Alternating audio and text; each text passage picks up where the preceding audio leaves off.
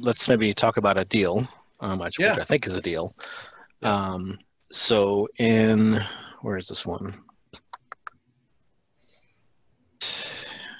Tennessee, maybe Mississippi, probably. Okay. So another one of those, $10,000, $15,000 houses. I got him down from 15 to 11. Okay. He's firm at 11. ARV is 20. His estimate rent is 550. Mm-hmm. He owns it free and clear. Mm-hmm. So there's no payment. And I got him down to 250 a month. What's the rent you said? 550? 550. So I would pay principal and interest. Tax and insurance? No, not included. So again, super cheap in that area. So add another 100 for combined taxes insurance. So my PITI would be 350. 350. Rent 550. Yeah. Just needs a little bit of work, cosmetic.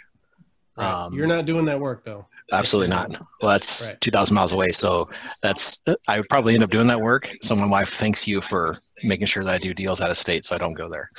Yeah, there you go. But again, there's just that one crutch of, it's only 5,000 people town. Yeah. Yeah, no, forget that. It doesn't even matter. Yeah, okay. Do you have that one signed up yet? Actually, he was a realtor, so I saw that he was a realtor. He was the listing agent and the lead that came to me. I was like, what's this guy doing? I'm about ready Is he the owner? And it turns out he's the owner. So yeah, he's open to terms. Okay. And he did want a down payment of $3,500. So I'm still almost okay with that. Don't do that. Okay. So whatever you put out on the down payment, you got to get that back and then some from your buyer's down payment for you to have a front end profit on this thing. Exactly. And on a $30,000 house, I mean, who knows? You might only get $3,000 out of the buyer. Agreed. Who knows? Okay. So you're not going to tell the seller, yeah, I'll give you $3,000. And Okay. That's good. Thank you. Yeah. Yeah. Like, just tell them just can't make that work. Are you sure that's the best you can do on that? I mean, yeah. I'm not charging you any fees, Mr. Seller. I'm paying all the closing costs, right? Mm-hmm. I make my money, the difference between what I can collect from my buyer and what I got to pay out to you. So how close to zero can you get? Right. And if it ends up being 1,500, I mean, you're still thinking maybe no. I mean, the ideal is zero, but if it's not zero, I don't know if that's a deal breaker. So at that point, you got to weigh, how much your time is worth, and the benefit of you doing this deal. Now, there are other benefits to you doing this deal other than just the financial benefit, because you're going to build up some momentum. This will be like your second deal, right? Right.